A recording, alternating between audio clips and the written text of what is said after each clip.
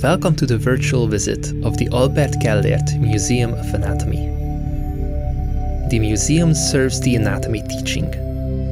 The collection presented here has been created by Professor Albert Gellért, who led the department since 1934 and his co-workers throughout several decades. The collection, which is unique throughout Europe, is based upon serious traditions.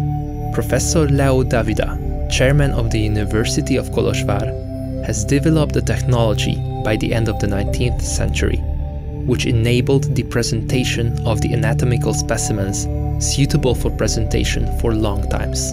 Professor Davida's world-famous specimens were exhibited in 1900 on the Paris World Expo, where his work has been acknowledged with a silver medal.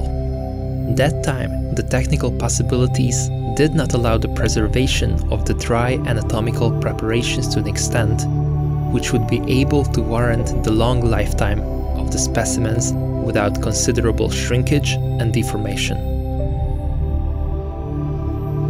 Therefore, a new method was needed, which is able to preserve the finest prepared details for decades and display the beautiful organization of the human body without any changes.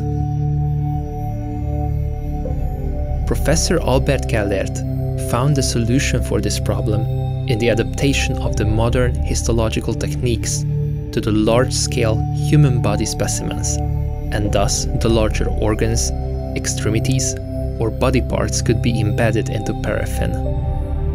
The essence of the embedding the larger anatomical structures into paraffin is that following tissue fixation and preparation of the fine structural elements, the water was removed from the tissues, and then it became possible to infiltrate the specimens with paraffin.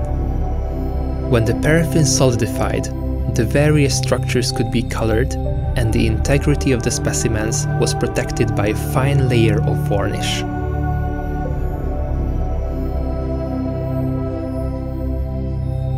In contrast to the earlier trials, this technique displays the fine vascular and nervous structures particularly well, and this led to its outstanding success.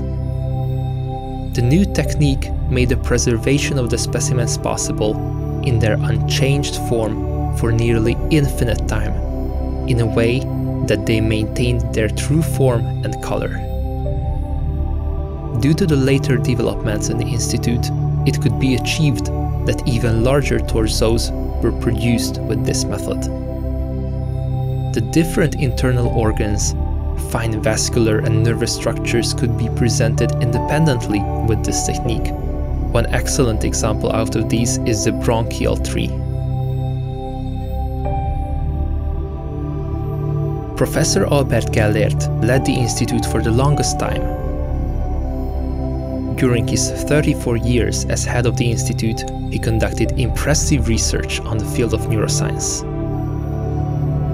The invaluable collection he added to the Anatomical Museum stands as his worthy legacy and commemorates his outstanding career.